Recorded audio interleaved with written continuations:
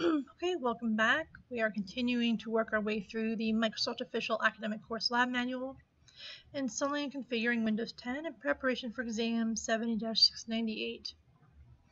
This video, we're going to be going through exercise 3.2, which is working with Device Manager.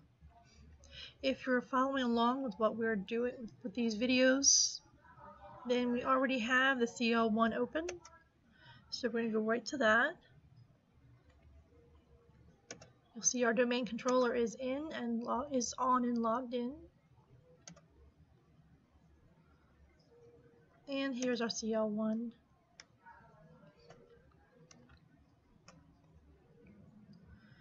There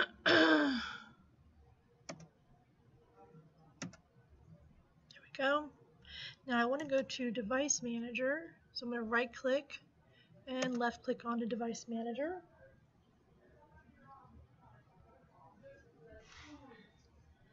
And that brings us to question number 3. Are there any errors or unknown devices? I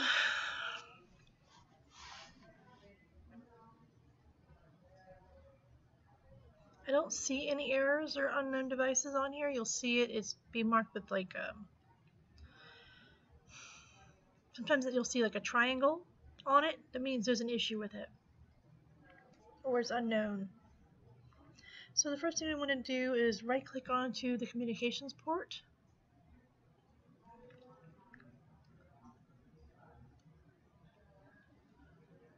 If I can find it. Okay, that's going to be here. And I want to disable COM2. So I'm going to left click, right click, disable. And you'll see it has this little sign next to it. Now what icon represents the disabled device? So now we're going to right click on it again and go ahead and do enable device. And then right click again and properties. Our next question is on the general tab, what is the status of the device? The status of the device is it's working properly.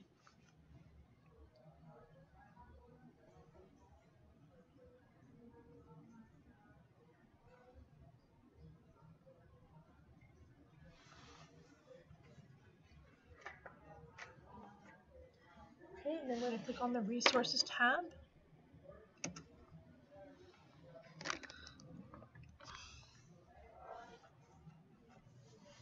And you'll see the IRQ and IO port. So the next question is what IRQ and IO port range is COM2 using? So we're going to go ahead and click on OK. We want to expand the floppy drive controllers node. And right click it. Oops. And go into properties. On the general tab, what is the status of the device?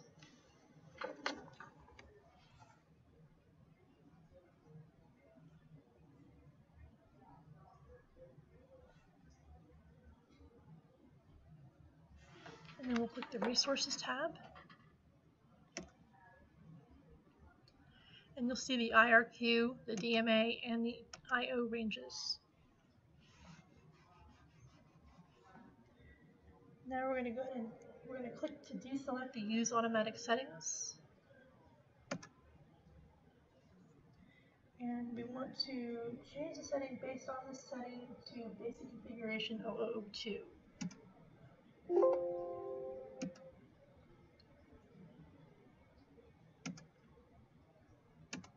Okay, and then change setting. Actually, we need to double click the IRQ first. We want to change this to a value of 5. And then click on OK.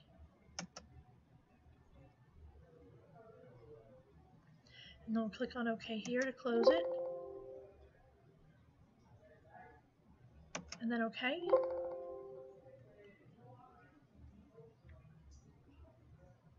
And then no. Now, which icon is shown by the standard floppy disk controller now? And you'll see the little triangle with the apostrophe in it.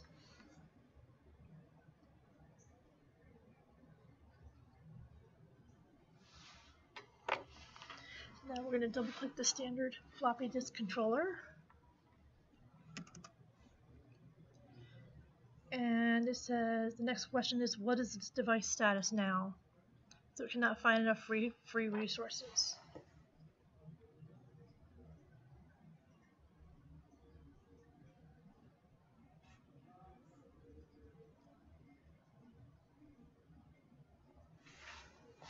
Okay, we're going to click on the Resources tab. Set configuration manually. And we're going to select Use Automatic Settings. And then OK. And then yes.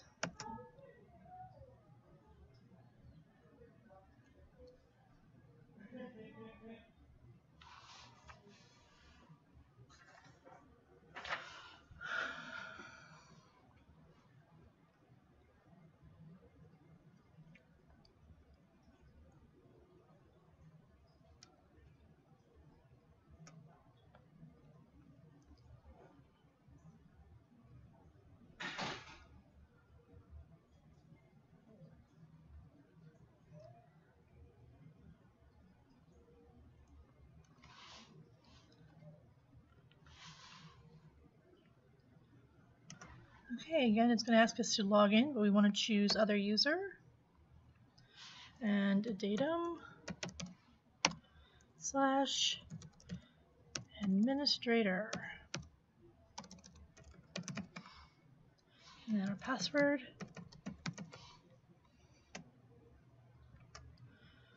And then sign in.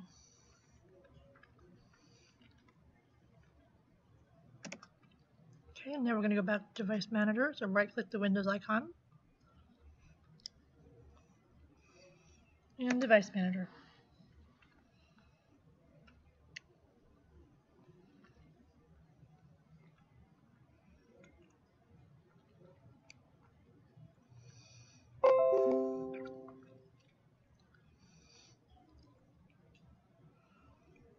Okay, and we want to left-click here, right-click, and scan for hardware changes.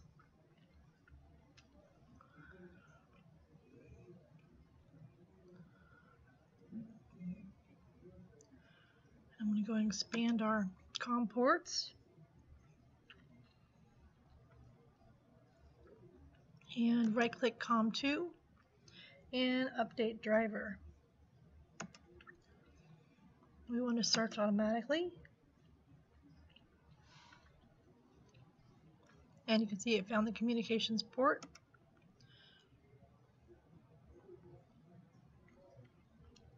So we'll go ahead and click on Close. And right-click COM2 again, go into Properties, and then click on the Driver tab. And then we want to do, actually first you want to answer your question about which driver version is being used by communication port or COM2. Now we want to go ahead and do Update Driver. Browse my computer.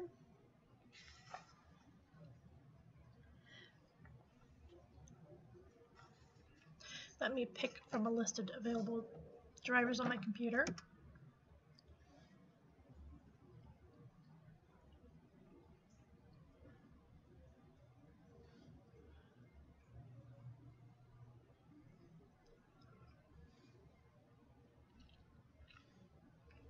I want to cancel this, so I actually want to go back. Update driver, browse computer. Let me check my list. Oh, uncheck this box, show compatible hardware.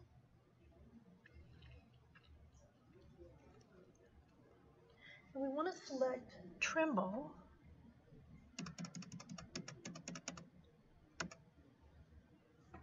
And then Trimble PCMCIA. So this one right here. And then next and yes.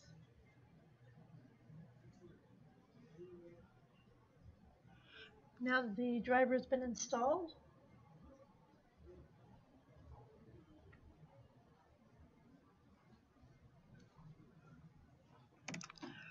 we're going to go ahead and click on close. And you're going to do a print screen if you're required to do so from this screen. And that is the end of this exercise.